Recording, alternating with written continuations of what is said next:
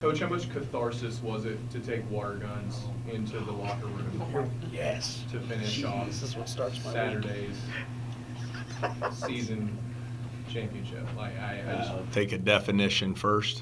Can you define it? I was going to say. Catharsis? Yeah. Define it. Just an emotional release. How much emotional release Checking a was language there board. when you and your staff were able to go in and hose down your entire team?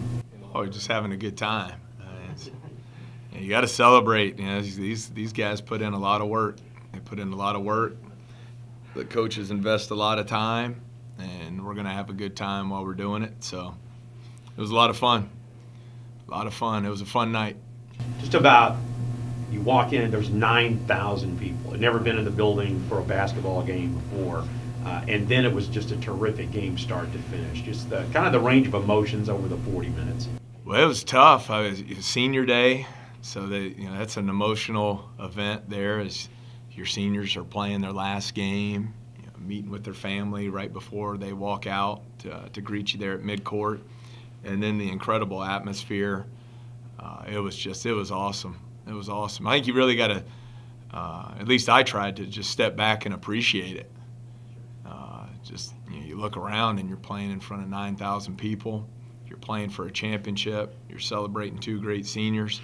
We got to honor Job before the game for his 1,000-point club and the OVC single-season assist record. There's just a lot going on. And on top of all that, you're playing for the regular season championship. So that's why we spend a lot of time really just trying to focus on staying locked in on the task at hand, because there was a lot of other stuff going on.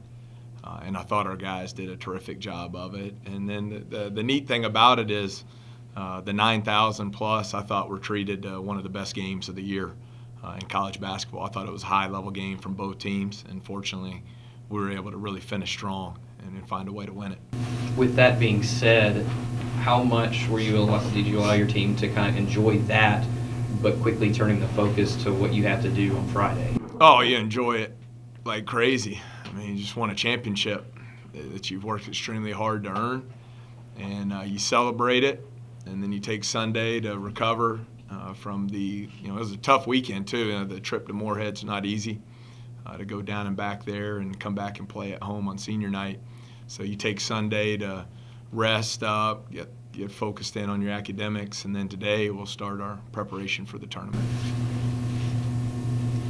You guys, you obviously got great performances from Shaq and Ja when you needed them most, but special teams, Devin Gilmore in the first half, Javion Eves, Breon Sanchez playing 37 minutes. How important was it for this team to see that going into the tournament, knowing that secondary pieces can be just as critical in big moments? Well, I think we've been that way all season long.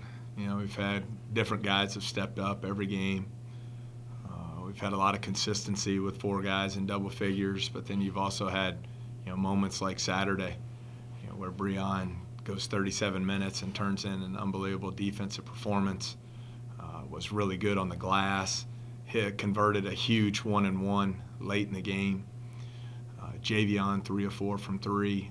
Devin's outburst there in the first half was fun to watch. I mean, lob dunks, offensive rebound, putbacks, block shots, rebounds. He was everywhere. So it was good to see. And the other thing that was great to see is, on senior night, with all the emotions going on, to see Breon and Shaq play so well. I think it was certainly a memorable night for them. And Shaq was huge. I mean, he was incredible, especially in that second half. You had the double bye last year. How much can you take as far as preparation-wise going into that, heading into this year, or do you have to approach it differently because this is a different team?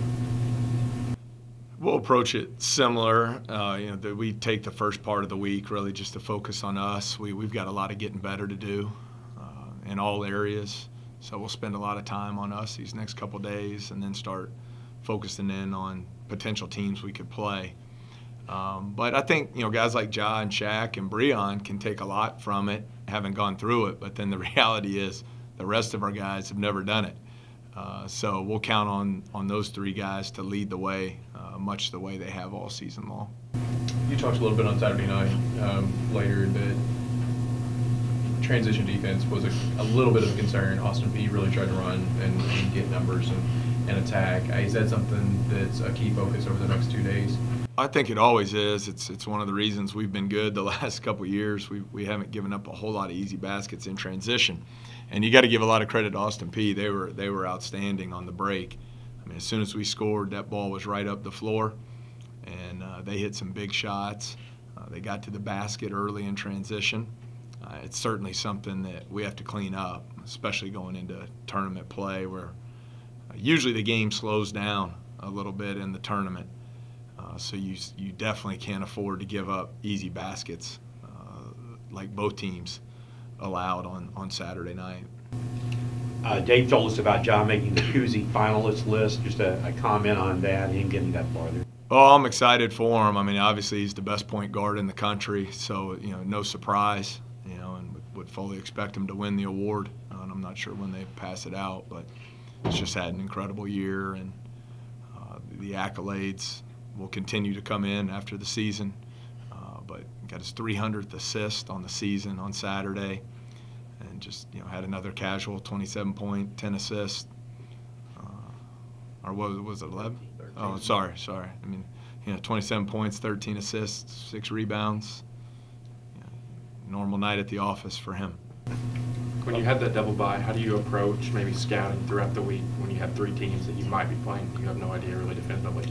You have to prepare for all of them because you never know what can happen in tournament play. So we'll certainly take that approach throughout the week. Guys won 9 straight coming in, and you needed every one of them to get the double bye. How pivotal was it for your team to get the message that we needed to win to get a top 2 seed?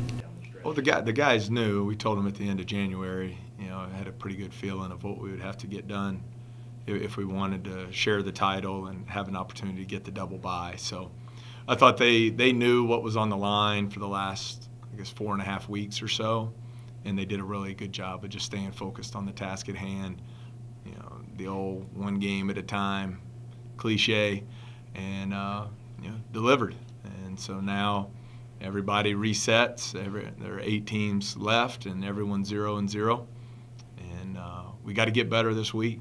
There are teams that we could potentially face that beat us. There's teams like Austin Peay who we played in 2 high-level great games with. So I think it's important that we really focus on Murray State these next couple of days and try to get better in preparation for the tournament. Coach, you have a neutral site, neutral state. Yet anyone at the tournament last year knows there's nothing further from that if the Racer fans turn out as they did last year.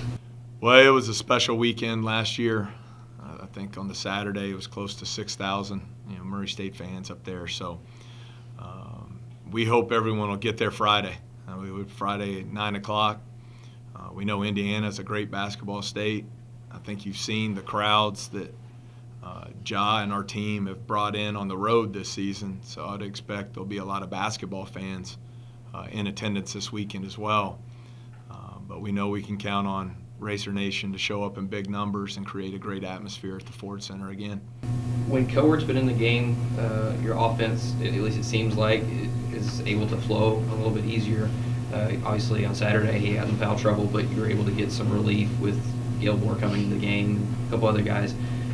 Going into the tournament, though, how much are you are you talking to Darnell about trying to avoid some of the the fouls that he can't avoid? Well, it's important. I mean, we need him on the floor as much as we can with his skill level, ability to score, his passing. So we need him to avoid foul trouble. But at the same time, I mean, we're 12th in the country in scoring. So I mean, we've managed to score a lot of points from multiple guys. But he's a huge part of what we do, so we need him to avoid the ticky-tack fouls for sure. I know it was just one game and really one half. Austin Peay hit a lot of contested threes in the first half, but obviously percentage-wise, 7 of 12 in the first half, 1 of 11 in the second. What changed, and what are the metrics, and what do you talk to with your team at those moments that changes things like that in the second half? I thought in the first half, and credit to Terry Taylor, I thought they hit some tough ones. And it's not like they were prayers. He's done it all season long. But I thought we were there. We contested. couple of them were beyond the NBA three. Galata hit a really tough one off the bounce.